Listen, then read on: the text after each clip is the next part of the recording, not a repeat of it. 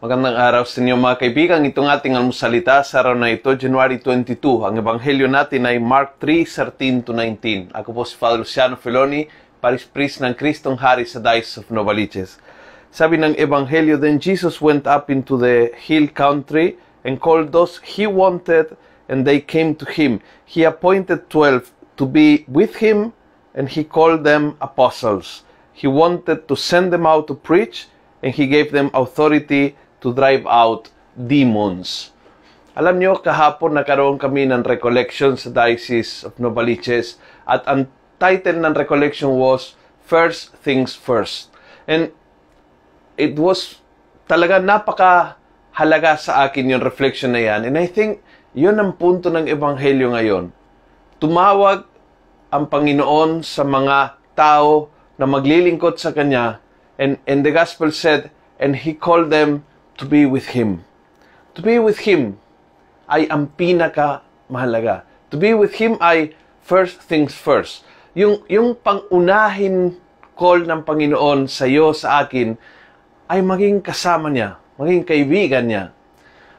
Samahan natin siya. May time para sa Kanya. Yon ang pinaka at pangunahin mission natin sa buhay. Then the rest, ano man ang gagawin natin para sa Panginoon, maglilingkod, maging lay minister, mag-preach, maging katekista, maging parte ng choir, whatever na gagawin natin para sa Panginoon is secondary.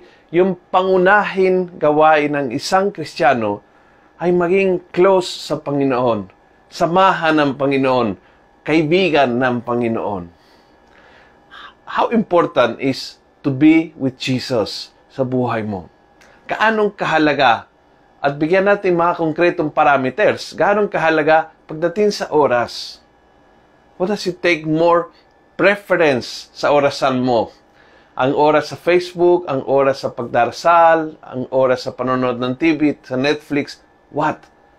Gaanong kahalaga pagdating sa oras ang stay with Jesus sa buhay mo? Pagdating sa paglilingkod sa Panginoon, meetings o panahon ng prayer, what takes precedence? Alam niyo, minsan sa simbahan, meeting tayo ng meeting, but no time to be with Jesus. First things first. To be with Jesus ay ang pangunahin panawagan sa bawat tao naglilingkod sa Panginoon. Kung nagustuhan mo ang video ito, pass it on. Punuin natin ng good news ang social media. Gawin natin viral, araw-araw ang salita ng Diyos. God bless.